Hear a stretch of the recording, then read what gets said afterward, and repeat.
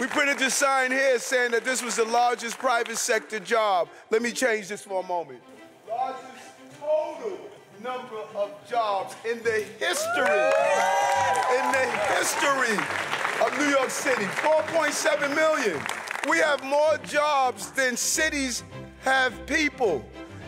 That's how well we're doing. We knew we had to bring down crime, partner with the governor, taking 12,000 guns off our street, driving down shootings, driving down homicides. We've settled almost 87% of our union contracts, giving our police officers a salary they deserve, our teachers a salary they deserve, our ferry boat operators a salary they deserve. Investing in public spaces, in people, and in public safety, the prerequisite to our prosperity. That is how we came back. We all remember the headlines, right?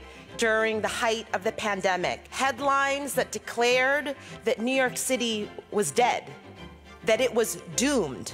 And then Mayor Eric Adams took office, and he had a very different headline in mind. One headline that would say that New York City will come back stronger than ever, that we would rebuild, renew, and reinvent. And given the jobs day that we just got yesterday, that's exactly what we did.